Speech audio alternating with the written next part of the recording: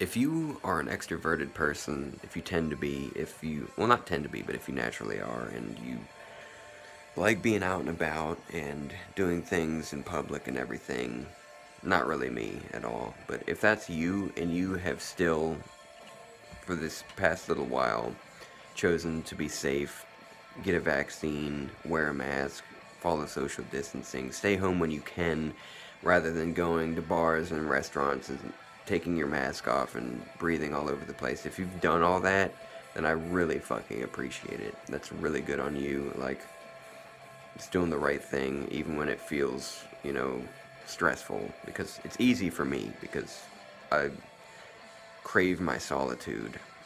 I love my room and I love what I do. But, those that are different from me, that it's a little bit more difficult, it's not the end of the world, I'll say. I mean, it's sort of a first world problem sort of thing. Even though everybody wants attention, everybody wants to connect with people that are like them. But, it's not the biggest problem, but I thank those of you that have done the right thing in these times. Tried to protect those that may not fight the virus very well. Awesome. Take care of yourself and have good times when you're able to.